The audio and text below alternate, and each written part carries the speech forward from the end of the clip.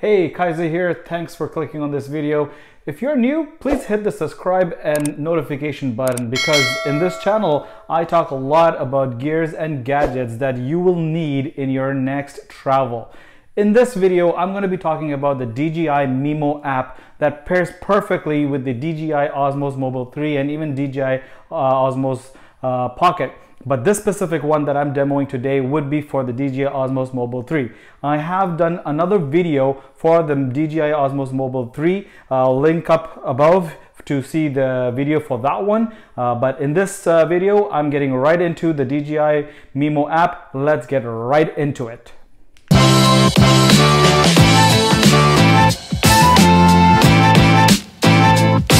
Right.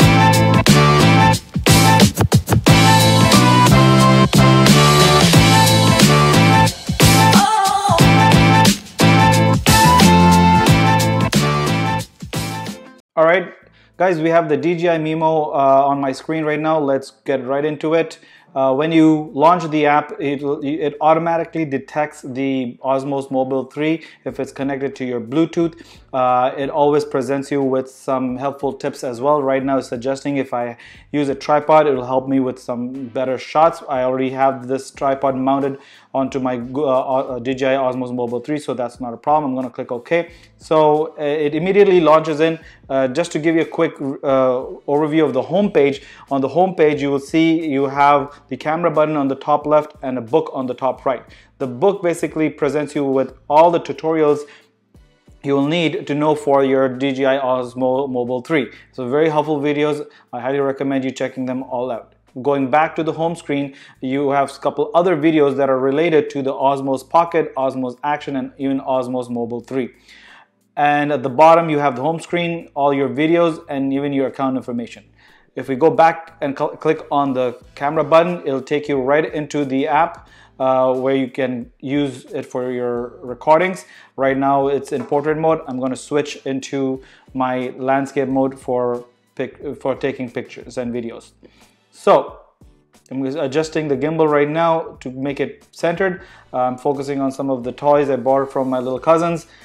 All right, I'm going to go through all the settings and modes that you see in the Mimo app in front of you on my screen. I'll first talk what's on the right hand side, all the shooting modes that Mimo app gives you, and then on the left hand side are pretty much all your gimbal settings and configuration that you want to have. So we're going quickly. All the way in the top is the story mode, and I will talk more about that later on. We have pano, we have photo, we have video, then we also have slow motion, time lapse, and hyperlapse. Now, one of the good things I like about the Mimo app and even the Osmo Mobile 3 is that if your phone is not properly balanced, it will actually tell you. Like you can see on my screen right now, it is telling me that the phone is unbalanced and you need to adjust it a little bit. So if you have concerns that your phone is not perfectly balanced, just adjusting it slightly and making sure that it is in the center, you will be able to make sure that your phone is perfectly balanced, and then the message will go away by itself. All right, as I said before, on your left hand side of your screen are all the settings for the Osmo Mobile 3. If you click on the top home button, it'll take you back to the Osmo Mobile home screen. What you see on the right hand side is the battery life of the gimbal, the battery life of your phone, if the flash is on and off, and the direction of the gimbal movement. Right underneath is the auto function, which you can toggle between manual and auto. Manual is available if you guys have more experience in shooting professional photos. You know how to change your ISO settings and your shutter speed. This is where you'll be able to do that with this app. Going below is the resolution. With this app, you are able to get up to 4K and 60 frames per second. You can even do your 1080p recording in 24, 30, and 60 seconds. You also have the 720p resolution as well. I'm leaving mine typically at 4K and 60 frames per second. Right below is the glamour effect. Now the glamour effect is only enabled if your not in 4K. So if I toggle this back to 1080p and 30 frames per second, then you can enable the glamour effect. And this is basically some form of a filter, an enhancement that the app allows you to change the way the object or the person in front of you looks like, to give it a little bit more enhancement and a more appealing look. So I'm gonna turn this off for now, as we will go off into other settings. Now, one of the most important settings that you will find will be in this 3 dots at the bottom. So when you click on the 3 dots, this will give you all the controls and settings that you'll need for your gimbal.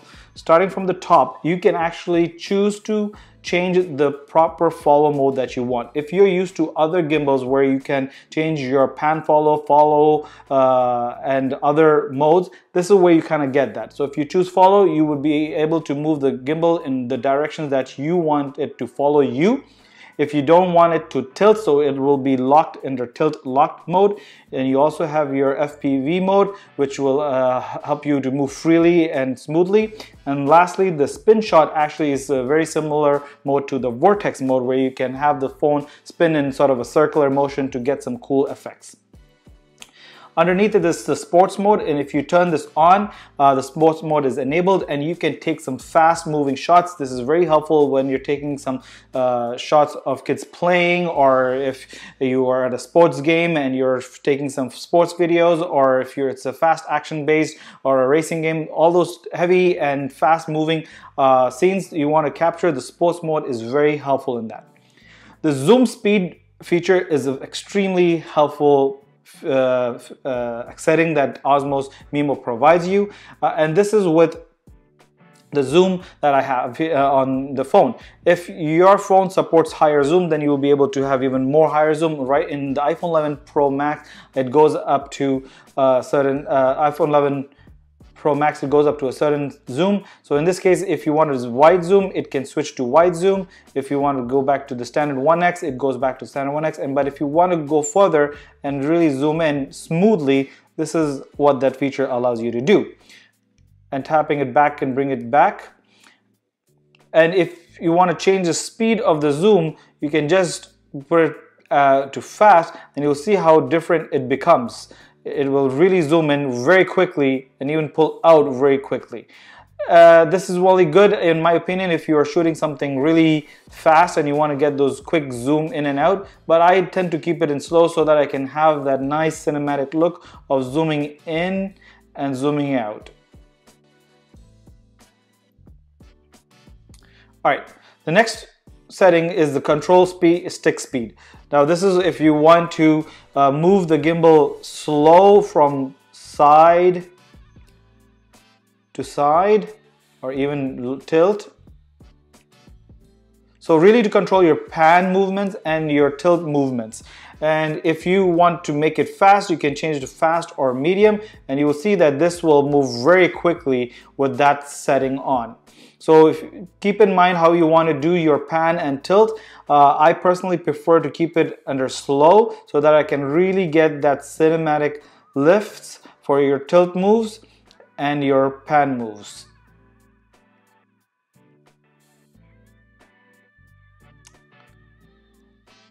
The next one is the control stick control direction. I have it on free. You can even choose and this is for the joystick that's in the front. You can have it to be free, or you can have it to move up and down or left to right if that is what you really prefer. But if leave it on free, you can even move a little bit towards the diagonal. So that's kind of helpful. So I let it be to free. So that's what that feature does. You can even have invert pan control and invert tilt control. This is when if you want to have an opposite direction, if you have the pan control on, if you go to your left, it will go to the gimbal will move to the right. If you turn it off, then you can freely move.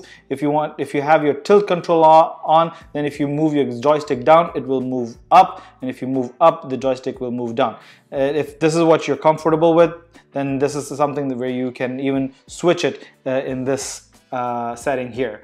The press M button is for the multifunction button. It allows you two options where you can go from switch photo to recording, or just presenting you with quick menu. If I leave it to quick menu and double tap on the menu, it will bring up the menu. I like leaving it to switching from photo to recording mode. The gimbal auto calibrate. This is a helpful feature if you feel like your gimbal is not properly optimized or you need to correct the gimbal or balancing. You can click on calibrate and it will help you calibrate the gimbal for you. And you can also, lastly, you can also adjust the horizontal gimbal adjustment. This is to fine-tune your gimbal positioning and how you want the motors to work for you.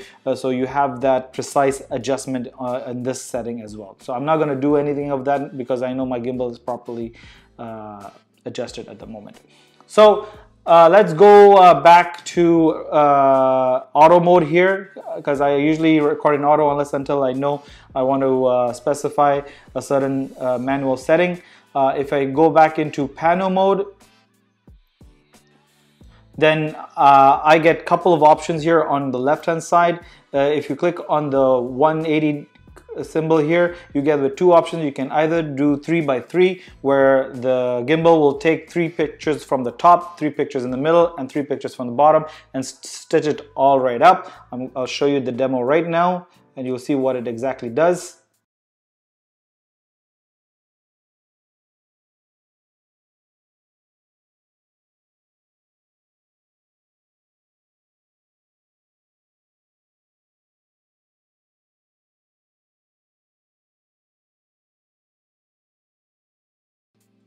So that's how a 3x3 panel picture looks like. And if I choose the 180 mode here and record, the gimbal will move by itself and take a panoramic shot from left to right. And that's how the picture would look. All right. And that's all there is in that setting. If you go into photos, you're able to take your photos here. You can do your adjustments manual, and you can even time or do your glamour shots. It's very simple and straightforward there. You do get a little bit of an idea of what the ISO levels are and what the shutter speed is as well. But if you want to have more control, you can choose auto and switch it back to manual, and you will be able to change your settings over here to your ISO settings how you like for precise picture adjustments. I'll leave it for auto for now. And then in your video, like I talked about before, you have your resolutions that you can change. You can go into your proper video mode. You can have your grids as well, and you can record exactly how you want to record. Slow motion is a very helpful feature that I like that the app provides, because with the stock app on the phone, it always records a normal scene for a couple of seconds and then it starts as slow motion. Of course, you can adjust that in your post edit, but what I like about in this app is that you can start recording slow right off. So I'm going to adjust my app to the right and hit the record button and show you the slow motion that it allows you to take. As I'm panning across, I'm going to stop that, reset, and then to go into the videos here and show you the smooth movement that it will provide you. So this is really helpful if you really want to get some cinematic shots, so slow movements and slow capture. This slow motion feature is very helpful right out of this app. All right, let's get back into the app. Below is the time-lapse app. So the time-lapse app is very helpful if you want to keep your gimbal stationary in one location and change your settings on the top to how long you want to record it. So right now it's set to 5 seconds. If you want to change it to longer, you can do so over here, and how long the duration should be, and even the path of how the gimbal should move. You can do your motion lapse and set the maximum of 4 points, and the gimbal will move staying at one stationary position. It can start from one end, go up to the top, come back down, go in however direction that you prefer. And that would be the time lapse. I will show you a demo right now.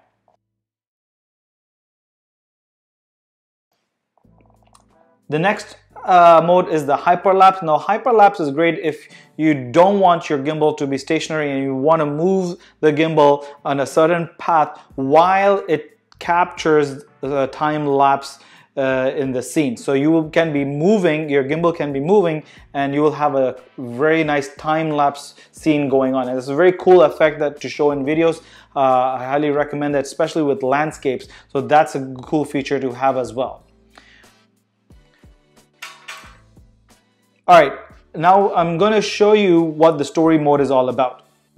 To get to the story mode, there's two ways: tapping on the S on the top, or even clicking, going all the way to the end of this mode, and you'll see story there. And what DJI Mimo app gives you are templates of pre-transitions that you could call it. There are a lot of templates here, and if you click on any one of them and start, you can start recording exactly the way that app has already been pre-altered or pre-set for you. So I'm going to go back to the story mode and choose something like, say, inspiring. And if I choose inspiring, you can even see a video tutorial how the video would probably come out. And what basically happens is that the DJI Mimo app allows you to take 4 different videos and it'll stitch it together, presenting it in a nicely edited type of video that you would typically do in a post-edit. This way, this eliminates a lot of time, especially when you're traveling and you want to take some very cool videos of different scenes in different locations, and having the app stitch it for you really quickly, and you will be able to share within seconds. So just to go back in here, you can see the 4 intervals that you see here. It gives you about a 5.3 seconds, a 5.4 seconds, another 5.3 seconds, and then lastly a 4.6 seconds. To show you a quick demo here, I'm going to just move this thing around the room and you'll see how quickly it does the job.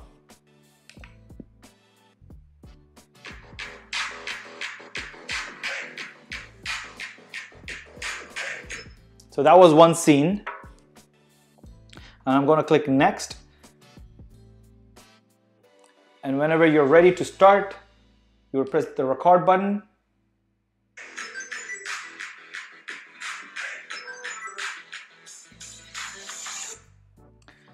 I'm good. This allows you to review, and then the next.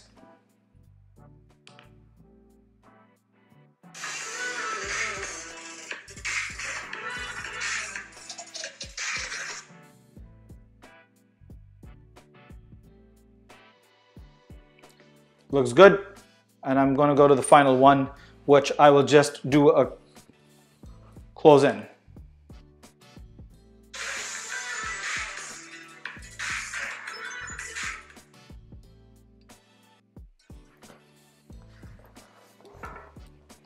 All right, let's preview this.